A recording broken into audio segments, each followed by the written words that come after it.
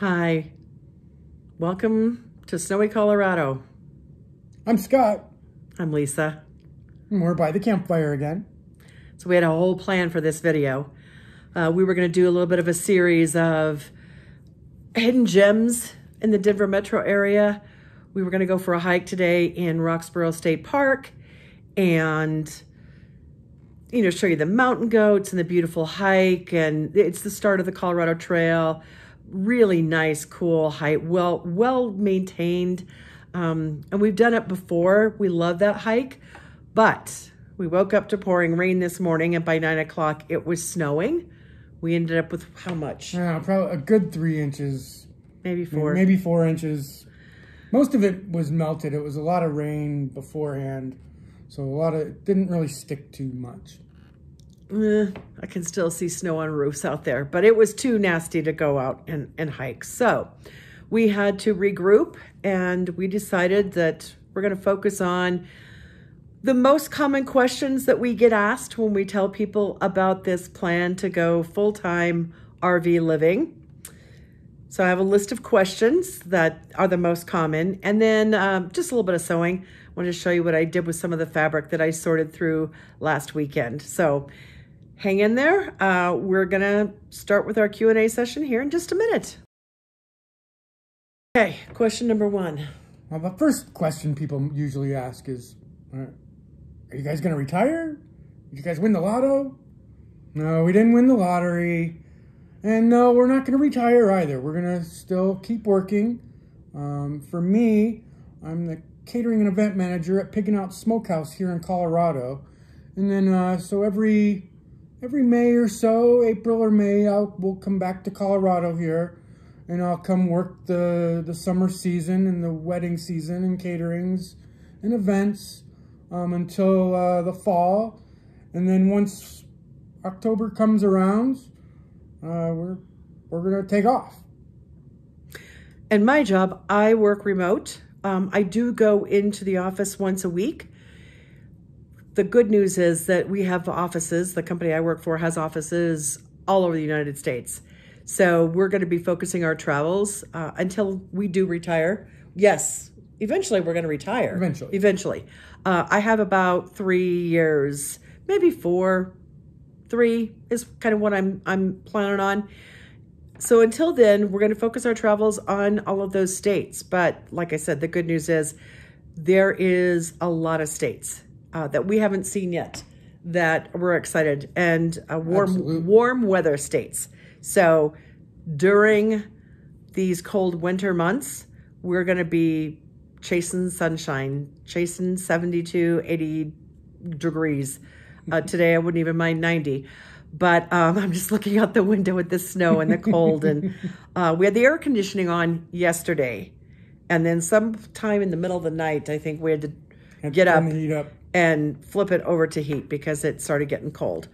So that's the common question about retirement. Fortunately, I work for a great company and can work remote. And I think you mentioned something about, isn't there like a Facebook group like Temp Chefs or something that you can do? There's a couple of websites and Facebook groups that deal with chefs on the fly, chefs. It's a chef life.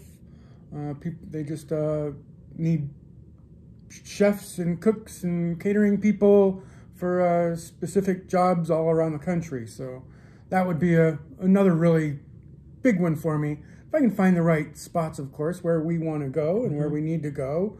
That's the big thing for us. But, there's also, work camping jobs. We belong to a couple of Facebook groups about work camping. And that's something else that can be done in a pinch. If I'm not able to find something right off the bat, there's always those types of jobs that I could do as well. Well, we've talked about chasing like festivals. Like he found some jobs at the Albuquerque Balloon Fiesta. Maybe Quartzsite. I know they do a lot of food trucks and food tents in Quartzsite in January. Then you've got the Tampa RV show also in January. And fortunately, I have an office in Tampa. So we've got We have quite a few options. Irons in the fire, is that how the saying goes? Right, that's it. So, all right, the next question that we get asked quite frequently, it's a concern of our kids and our family, is what will you do if you have truck or RV problems, because this is now your home? Well, that's a valid question, and one that we worry about often. Mm-hmm. But we're buying this RV. It's a brand new RV from Brinkley, and we realized that every RV and every fifth wheel, they all have problems. It's a house in an earthquake moving down the road. So we've set aside a pretty good nest egg to help us for any issues that could possibly arise. But there's also going to be things that we're going to have to learn to do ourselves. Yeah. That's the big thing. You know, I'm not the most mechanically inclined, but He's going to be. You got to push yourself to get better in life. And, you know, I have to push myself to do things that take me out of my comfort zone. And this is certainly going to take me out of my comfort zone. It's also one of the reasons we bought a Brinkley, was because of their customer service and the way they stand behind their product. We know that there's going to be problems. Absolutely. And there could potentially be problems where we have to take our RV into a shop and it's there for an extended period of time. And, you know, like Scott said, we have a nest egg put aside for issues. You know, some of these things we're going to have to play by ear. If we have to get an Airbnb for a week or so, if we have to rent someplace to live while our RV's in the shop for a month or more, that's what we're going to have to do. So this one's going to be play it by ear and just see how it goes. All right, another question that we get. This one's not quite as common, but what do your kids think of this idea? So what have the kids said? Yeah, they're very supportive of us. Yes, very supportive of us. But they're also concerned. You know, it's a big step, and of course, we're kind of leaving. So yeah, we've never had to do that before for any length of time. So that's kind of a tough pill to swallow, I think. I had to do it many years ago when I left California for Colorado, and that was a tough step. But, you know, it was a good step. It was a growing step, and everything's for a reason. And I think we're doing the right thing. And I think they just want the best for us. Yeah, I would agree. You know, we've had requests to, you know, we've never towed anything, let alone an RV. So we've had requests from our oldest to, you know, take some classes when we get the RV and learn how to tow it and park it and drive it and all of that stuff. We have really not heard anything negative from the kids. No. You know, our middle daughter and son-in-law and two of our grandkids are in South Dakota. So they're really actually very excited because they know that they're probably going to see us more than they do now. The other two, the oldest and the youngest, are right here with just within 30-minute drive from our house. We see them quite regularly. And our oldest granddaughter is here. So even our granddaughter is very excited for us and just so supportive. Coming over and helping us with the purge or the downsizing of items. Just so excited that we're going to take this journey. So it's one of the reasons that I wanted the RV with a bunkhouse. It's more of an office. It's going to be primarily used as an office. I'll use it as a sewing room as well. But we can also sleep some of the kids there. Right. So whether or not they'll come very frequently, they probably won't have the opportunity to. But any chance that they can, I know they'll come see us. If we're in someplace fun, maybe we're in Yellowstone or Seattle or someplace like that, the kids can come and stay a week or a few days. So Yeah. that was one of the big motivating factors, that in my job, having an office for that bunkhouse. So that's the most common questions we get asked. There's a few others, but they don't seem to happen as frequently, and I think we've covered most in our responses. But I do want to take a few minutes and just talk about, we're going into this with our eyes wide open. We are not viewing this as just an extended vacation, No. that it's going to be fun and games all the time, that we're not going to have a care in the world. That is not anywhere in our thinking. We are being very realistic. We have done extensive research. We watch other full-time RVers. We know what can go wrong. We know the challenges. But let's talk about some of our most common fears and worries and concerns. So next up, you hear what keeps us awake at night. Okay, I'm going to talk about my number one. I don't know why this is number one. I guess it's always number one. Money. That's my biggest one. And we have built a nest egg. We're continuing to add to that. We will continue to add to that on the road as well. I have a retirement account, but I'm not going to touch that until I absolutely need to. And it is a fear that what if something catastrophic happens? So that's one of the things that is my biggest concerns. What's your number one? Well, right now, my number one is taking possession of that Brinkley 3610 and the truck that's going to go with it. Those are the two biggest things that weigh heavy on my mind. I believe we've done the right research. I believe we've taken the right steps, but we still have a few more weeks before we can pull any triggers on either one of them. But it's coming close, so I gotta stay calm, keep my mind focused, try not to let my anxiety get the better of me, and try to keep plugging along and keep making forward steps and progress in the house, and getting everything that we need for the rig ahead of time. That's one of the things we're doing now, is starting to shop for things. But those two things, the actual signing of the paperwork for both of those, to get those done and completed, are the things that give me the most anxiety right now. Well, and we've stacked this very tight. We really have, because the RV comes off the line May 28th, but then they have to go do all of the testing and inspecting and all of that stuff, and then transport it here. So it's probably going to be second week of June, crossing our fingers, when it gets here. Our lease ends on July 1st. So as of July 1st, we don't have a place to live.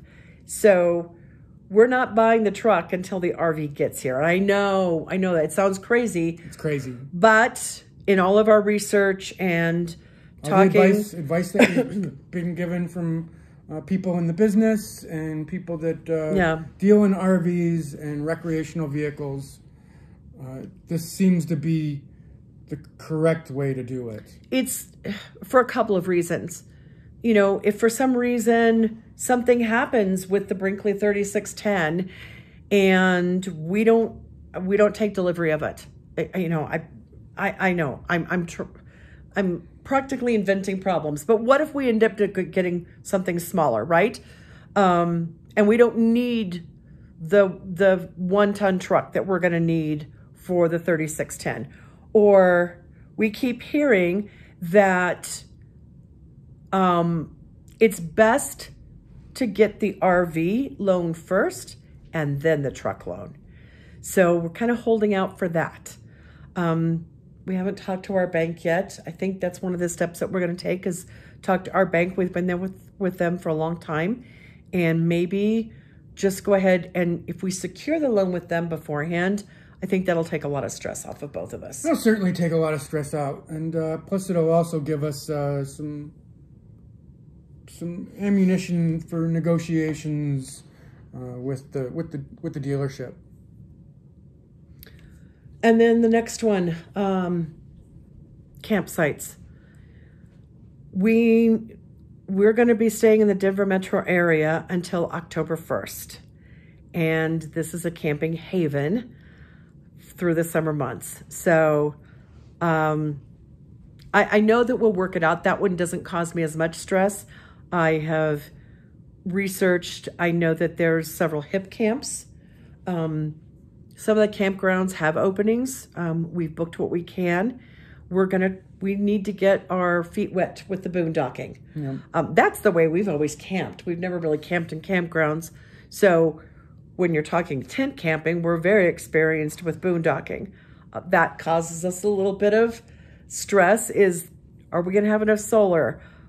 What kind of generator are we going to have? Are we going to be able to sustain ourselves in a boondocking situation? So we will have to practice that a little bit too. Yep. But I think other than that, we're ready to go. I think so, for the most part.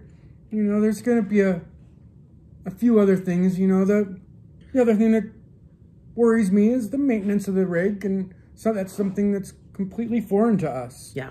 So that's something new and something that we have to learn, and so that creates some anxiety. But I don't think that's anything either of us can't or aren't willing to do. No, so. And we'll learn. We will. That's for sure. And hopefully not make too many big mistakes. Catastrophic mistakes. Right. Well, thanks. I know once again we're sitting at a table and you're watching us just talk, but the weather kind of prohibited anything else today. So we're going to end the video with me sewing. So you're not going to have to watch me sew for a solid 2 hours that it took me to put this bag together, but I thought it might be fun just for you to see how I use the fabric and one of the patterns. I liked how it turned out. So me too. Stay tuned for that at the end of this video. And thank you all for all 41 of you subscribers for following us, for watching our videos, and for your support, because every one of you have supported us in one way or another, just by watching our videos and talking to us on a daily basis about how excited you are for us. So, and if you guys have any questions, that's Finn. He's done. Right? He says no. Time to go. If you guys have any questions for us, please put them in the comments. Put a comment out there. Yep. We'll answer those. I'd love to hear what you guys think. If you think we're crazy, or if you think this is just amazing, or if you're jealous. What else would you like to see in our videos? Because we're kind of running out of ideas until we get the RV. So what else would you like to see? All right. Thank you so much. And like, share, and subscribe. Bye.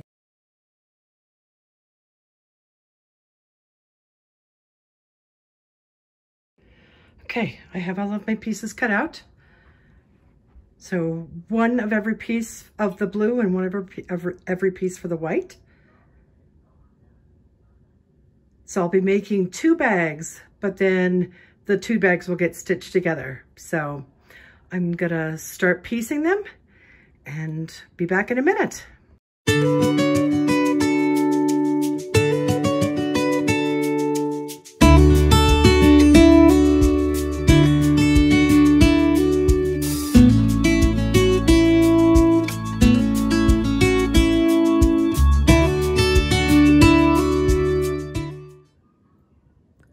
Front and sides of the bag are done. So now I'm going to go ahead and attach these to the back. All right, front, back, sides all together. It's time to put the bottom in. So I'll get the bottoms in both of these and check back in just a minute. Okay, the bottoms are in. Now I'm going to stitch these two together and put the trim on them, and they'll be done.